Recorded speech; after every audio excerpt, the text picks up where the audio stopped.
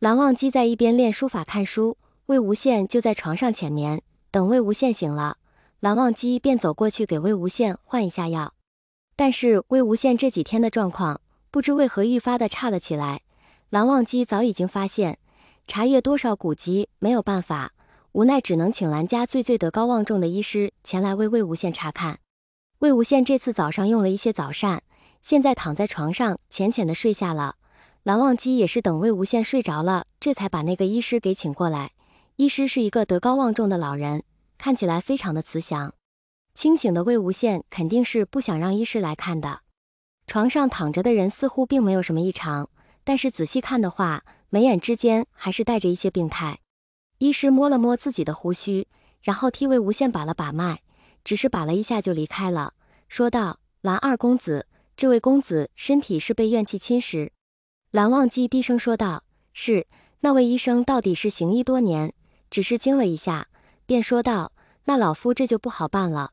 这怨气是人的怨气而结成的，阴冷又阴狠，这个怨气强大，但是也同样的侵蚀承载怨气之人的身体。”蓝忘机点了点头，说道：“忘机知晓。”医师看了一眼床上的魏无羡，说道：“这得好生养，但是这位公子的身体甚至是体内的五脏六腑都已经被怨气给侵蚀了，就算是好生养的，恐怕……”蓝忘机连忙问道：“恐怕什么？”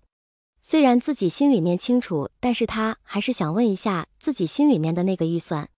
他的魏婴说过的，要好好活着。医师还是把最坏的打算说出来了，就算是好生养着这位公子，恐怕时日也不多，最多怕是不超过5个月。蓝忘机一听宛如晴天霹雳，从头凉到了脚底，被这个消息震在了原地，半天没有返回神来，再开口声音已经哑得不像话：“5个月。”医师整理了一下自己的药箱，语气这次加了一些肯定的意味，说道：“对，5个月，而且还是好好养着的情况下。”随即医师又说道：“这位公子的腹部有一道不短的伤痕，位置应该是在金丹处，这位公子或许是金丹受损，所以我们现在的灵力没有办法为他疗伤。”蓝忘机道：“金丹受损？怪不得他之前给魏婴输送灵力的时候，魏婴没有丝毫的好转。”医师说道：“好好养着吧，我给他开一些调理身子的补药。”蓝忘机说道：“好，多谢。”医师似乎也是有点惋惜，道：“哎，天意弄人，怨气就是这样，没有办法。”蓝忘机又嗯了一声。等医师走了的时候，蓝忘机的心情确实是复杂的，他要怎么和魏婴说？怨气过于强悍，我们的身体本就受不了，再怎么调养也回不去之前的身体情况了，只有5个月的时间了。但是蓝忘机不知道的是，魏无羡听见了，床上面的人微微睁开了眼睛，眼里非常的平静，他喊了一声：“蓝湛。”蓝忘机走过去，应道：“我在。”魏无羡调整了一下自己的姿势，说道：“蓝湛，我听到了。”蓝忘机一听，心里忽然就难过了起来，声音有些颤抖：“有办法的。”魏无羡摇了摇头，说道：“没有啦。”蓝忘机异常的执拗，道：“有。”魏无羡也不想和这个小古板较真，只能笑着应他：“好，有办法。”过了一小会，魏无羡才开口说道：“可是蓝湛，我已经看不清东西了，怨气最后会侵蚀着他的五感。”蓝忘机一下子就睁大了眼睛，问道：“眼睛看不见了吗？”魏无羡摇了摇头，说道：“现在还能看得见，还能看见你。”蓝忘机悄悄地松了口气，说道：“到最后就看不见了是吗？”魏无羡不在乎地笑笑，说道：“是啊，这怨气会侵蚀我的五感，最后我们触觉、味觉等都会消失。”蓝忘机闭上了眼睛，浑身都在颤抖。为什么会这样？魏无羡在蓝忘机靠过来的那一瞬间就睁大了眼睛，蓝忘机把他完全的抱在怀里。魏无羡原本就瘦，再加上骨架小，这一看倒是比蓝忘机的个体小了1圈。小骨板居然在颤抖。魏无羡笑了一声，安抚性的拍了拍蓝忘机的背，说道：“别担心。”蓝忘机怎么可能不担心？